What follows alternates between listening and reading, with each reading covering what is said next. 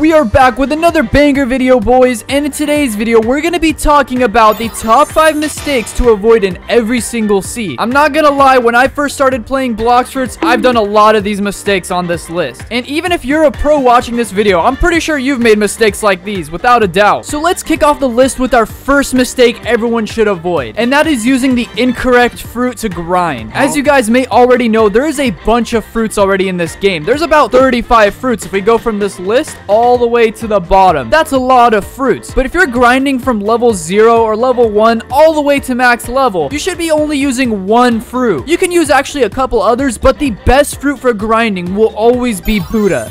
If you are somehow super rich and you could just permanently buy the fruit, I would recommend doing that straight off rip. And if you can't afford to buy permanent Buddha, that's completely fine. You still have a low chance of getting it for free from the Blox Fruit gacha. If we go ahead and go to the jungle over here from the first sea, you could go ahead and talk to this guy. I think once you hit level 50, you could roll your first fruit, but let's go ahead and roll a fruit. We have a chance of getting something good, and I actually got the worst fruit in the game, known as spring fruit. But from here on out, guys, make sure to go ahead and put every fruit you get in your inventory. Just do it. Believe me, you'll thank me later in the future. The second mistake to avoid is only using 1 or 2 items to grind with. If you guys did not know all the secrets about Blox Fruits, I made so many different videos on those. Go ahead and check those out. But there are currently 3 fighting styles you could get in the first sea. You should at least use every single fighting style and get it to somewhat of a high mastery. I'd say about mastery 300 to 400 is fine, but make sure to collect all the fighting styles. The first fighting style is actually hidden at Pirate Village. So if we go ahead and go over here, you can go between these buildings. You're probably going to arrive on a boat over there, and then you're going to come to the left. There's going to be a door in this wall, and there's the Dark Step Teacher. That's the first fighting style you can buy. The second fighting style is actually going to be over at the Sky Island. If we go ahead and teleport over here, we actually don't want to be up at the top of Sky Islands. We want to go where you drive the boat. So you land right here on the island, and you actually want to go behind these clouds, straight to the back. But behind this rock is a secret hidden fighting style. Or actually, maybe it's this rock over here. Right here, there's a fighting style known as Electric. You want to go ahead and level this one up for the second fighting style. But last and not least, for the third fighting style, you want to go to the underwater city, which is Water Kung Fu back here. You want to definitely get this one for the third. It's actually right here, and here's the Water Kung Fu teacher. Make sure to grind with Buddha fruit, switching off in between fighting styles to mastery them up. You're going to need that later on as you progress through the game. I'll tell you now, I only used 1 fighting style or 1 sword to progress through this game, and it was pretty bad. I used actually a fruit. I used the light fruit, which is not the worst fruit to grind with, but it's definitely not as good as Buddha. But speaking of grinding, for this third one, this is super important, and I was a victim of this big mistake, at least up until level 50. If you go ahead and take a look at the left side of our screen here, we have this Twitter bird icon. If we go ahead and click it, you could go ahead and input codes here. Each code will give you about 20 minutes of double XP, and if you don't know any of the codes, that's fine. Here they are all on screen. Some of these may not work, but I'm pretty sure about 95% of these will work. There's a whole list to go through, but don't forget to put it in every 20 minutes. Or you could just stack them all for hours and hours and hours. But that brings us to our fourth point. While you're grinding, there is a big problem that you may have done. If you go click this menu button right here and you click your stats, as you level up, you put your points into certain stats, right? You only actually want to put them into 3 points. You always want to put some points into melee and defense first. Those are the 2 you need to survive while fighting NPCs. And for the third one, you could either put it into sword or Blox Fruit, depending on what you're using to grind. If you're using Buddha, I'd recommend to just leave it in sword, because when you're using Buddha, you're not actually going to be using the fruit itself. You're just using its range boost and its defense boost. I know it sounds tricky, but just believe me if you're new to the game. Otherwise, all the pros know what I'm talking about. So number 5 for the first sea. This is the last but the most important if you're still in the first sea. Make sure to get every single secret quest item and boosts that you can get here. So for example, if we go ahead and head to the Marine Fortress and we take a look at all these towers here, that tower to the left over there actually has something you would need as a beginner. It's a really good accessory for a really early start in the game. You're just gonna go ahead and go up this tower, go in this little hole down here. There should be an NPC where you could buy a little cape from him. If you go ahead and talk to him, he will tell you it's about 50,000, which isn't that much. And of course, I already own the item. There is so many secrets and hidden scattered around the map, but I'll just show you just a few more. For example, if you go back to jungle, right under jungle, there's a whole puzzle quest that unlocks this area, and you could fight the saber expert, in which he drops the best sword that you can get in the first sea, and it actually does a good amount of damage halfway through the second sea. So it's a really good sword I'd recommend doing. It's called the Jungle Puzzle Quest. I have also done a separate video on getting the saber sword, so go ahead and check that video out if you haven't. The last secret area is probably the most important secret area. It's actually over at the snow area, and if you use portal, you actually spawn right inside of it. But if you don't, you might have missed it. You pull up on a boat right there, as you guys can see, and to the right of the island, there's this tunnel. Inside this tunnel, you can talk to the ability expert, who's going to teach you air jump, aura, and flash step. Those are things you must have before even thinking about leaving the first sea. I can go on for hours, but I don't think anyone wants to watch me talk about the first sea for hours. So let's go ahead and go to the second sea and tell you what I know over there. So here we are in the second sea, and you're probably wondering, why am I standing in the middle of the ocean in the second sea? Well, the reason why I'm here is because the first important thing you should not do as a mistake is ignore sea beasts. So once you get to the second sea, you have a random chance of spawning in sea beasts while you're driving around in the water. It's a pretty low chance of spawning in a sea beast, but I'd be pretty lucky if one showed up right now. Just make sure you clap its cheeks if it shows up. You're gonna need something called a Fist of Darkness, which will get you a dark fragment later on. It's super important, so I highly recommend you slay sea beasts whenever you see them. For number 2, make sure to use every single fighting style you have unlocked in the second sea. For example, there's a hidden fighting style over to the right side of the cafe. If we go ahead and go over here, there should be an NPC in this little column. He's actually hidden and tucked away. This NPC gives you Dragon Breath fighting style, which of course you're gonna need later for the third sea as well. After you level that up to mastery 300 or so, go ahead and head over to the Winter Castle. There's also another fighting style you're gonna need from here. So here we are going inside the castle. This door is normally blocked off, but if you go ahead and kill the boss over there, he's not actually spawned in, but if you go ahead and kill the boss over there, come in this room, there is an NPC that gives you another fighting style known as Death Step. Of course, mastery that up to level 300 or at least 400. Then you want to take your cheeks over to the Numberskull Island and actually unlock this fighting style over here. This is known as Sharkman Karate. And once you've gotten all those fighting styles to mastery 300, you will unlock one of the strongest fighting styles you could get in all of Blox Fruits. And that fighting style is known as Superhuman. And to unlock it in the second sea, all you have to do is go over to the Snow Village area. If you don't know what I'm talking about, it's actually right next to the spawn area in the green zone. You're gonna go ahead and go up here and go to the far right side. And once you get to the right side over here, there's gonna be a little drop down and some random grass in the snow, right? That doesn't make any sense. But where this grass is a secret cave. And in this secret cave, you can learn the Superhuman fighting style from this guy. Do not make the mistake of only using one fighting style while grinding, boys. You're gonna regret it because you're gonna have to come back and do it all over eventually. But for the third thing, it takes us back to the cafe. So now that you're in the second sea, you actually have access to trading. Remember how I said you could roll fruits in this first sea and keep them? If you were never able to roll a Buddha fruit or even buy one, that's fine because you could actually go ahead and trade some fruits up into a Buddha fruit, and then you can eat that fruit and continue your grind. It might be hard to do at first, but you could eventually trade up to it. For the fourth thing on the list, make sure you actually don't play Blox Fruits alone. There is a lot of people that can help you out, whether you have friends or not. A lot of people are nice in the Blox Fruits community up until you get to the third sea. That's when it gets sweaty and people just want to kill you. But the second sea isn't so bad. You can make friends and you could awaken fruits and you could farm fragments, which is what I highly recommend. If you go ahead and go to hot and cold, let's just teleport to lava. You can go over here and start awakening your fruits. Doesn't matter what level you are because you could get carried easily and no problem. All you have to do, no matter the level, is go up to this screen. Click on these buttons. You want to put in the code by color. So you want to do red, blue, green, blue. And if you notice, there's the pattern. And to your left, there should be a hidden door that actually opened up in this wall. And you're able to go in this room, climb up this ladder, and then you should be able to start up a raid. Doesn't matter what level you are free to do it and farm fragments. But like I said, make some friends and let them carry you and help each other out. Last but not least, for the second sea, we gotta head back to the cafe because we need to talk to the manager. So this guy right here gives you clues on how to get the true triple katana. Make sure every couple hours or so, you go ahead and talk to him. Once you talk to him, he should tell you some interesting things. He says, "What's up, warrior? Do you wish to hear where he was last seen?" You go ahead and tell him yes. And he says, "He left not too long ago." That just means I missed the sword dealer. I had a chance to buy one of the true triple katana swords to unlock the true triple katana. And if you don't know what I'm talking about, to craft the true triple katana sword right here, you actually have to buy 3 separate swords in game, which is either the Shisui, Wando, or Sage body sword. If you catch him on the right timing, it will say he'll be here in like 15 minutes, and that's when you want to constantly be checking. But there's a whole nother video on that. I won't go too much into detail, but let's just go ahead and head to the third sea because there is top 5 mistakes to avoid over there as well. So here we are in the third sea at the sea castle. The first thing I have to say is once you get to the third sea, make sure you're farming these elite hunter quests. You can do them once every 10 minutes, and trust me, it's completely worth it. There's things you can get by only doing that quest, such as free fragments, chalice, and getting things like the CDK. Oh yeah, but when you get the chalice, make sure to kill Indra first before you even start the CDK quest, because once you kill Indra, you will finally be able to use these portals here, and they can take you over to the mansion and stuff like that. Oh yeah, and I forgot to mention, you also have to do at least 30 of these quests to unlock the Yama sword to even get the CDK. So I can't stress how important it is to do this quest when you get to the third sea. Next up, I highly recommend getting the soul guitar. It is one of the best guns you could get in the game. Yes, it's a guitar, but it does classify as a gun. It has some of the coolest abilities and the longest abilities. This thing goes super far and has some really good PvP potential. But for example now, let's just say you've done everything I just told you to do. Then it is time to get yourself God Human. There are 3 more fighting styles in the third sea that you have to get. One of them being God Human. But to even unlock God Human, you have to go over to the haunted castle and get this secret fighting style known as Dragon Talon. You can get Dragon Talon by talking to our boy Uzoth over here, and Electric Claw fighting style over here back at Floating Turtle. But once you've gotten every single fighting style to Mastery 400, you could finally unlock God Human. Our boy that tells you how to get God Human is actually over in this tree still at Floating Turtle, and you talk to him and that's how you unlock it. Last but not least, make sure you get the Observation V2 that you could unlock in the third sea by doing a whole other quest line that I dropped a video on. And we actually have Rectway's Discord kit in here that showed up randomly. But if we go ahead and activate our Observation V2, it is overpowered because you can see what your opponent is using. They're using Superhuman with the Spirit Fruit, the Yama Sword, and the Sidium Rifle. But that concludes my list of top 5 things to make sure you do or do not make mistakes of. But with that being said, I'll catch you guys in the next one.